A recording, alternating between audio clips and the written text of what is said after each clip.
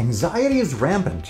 Whether it's due to a global pandemic, worries about losing a job or a relationship, social anxiety, or any other reason, anxiety robs us of a joyful experience of life. In this video, we'll look at what anxiety is about and what you can do to reduce it.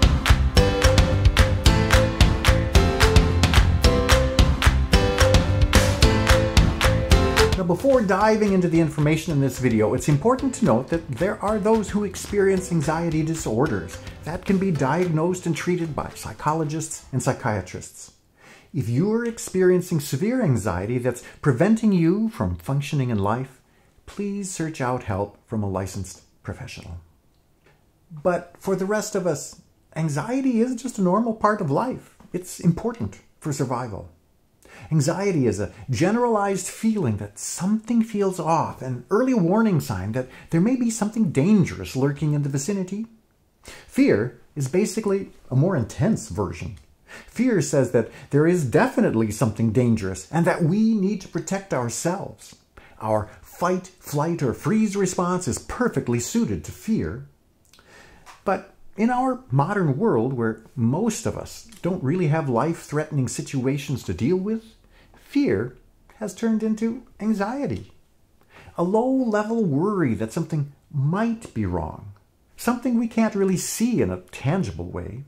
And like fear, anxiety triggers our fight, flight, or freeze response and releases the stress hormones like adrenaline and cortisol into our body. But unlike fear, where what causes our fear is usually in our face, the cause of anxiety seems hidden, unspecified, murky. We're never sure the danger has ever passed. We're just stuck with the constant drip, drip, drip of anxiety. That's why anxiety exhausts us. It never stops. The seeds of fear and anxiety are planted when we have an experience that we call negative. And these experiences often start extremely early in our journey. But the point is that present fear and anxiety are based on events that happened in the past.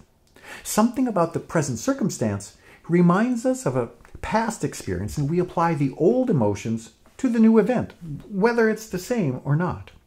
Studies have shown that more than 90% of our worries never come true. And of the remaining worries that do come true, the outcome is much better than expected. So, how do we calm the anxiety?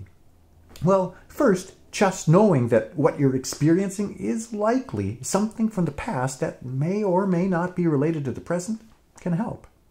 The second thing that helps is to reduce the levels of adrenaline and cortisol in your body. Things like meditation, centering, even just consciously relaxing your body and spending a few minutes observing what's happening for you helps to calm the anxiety.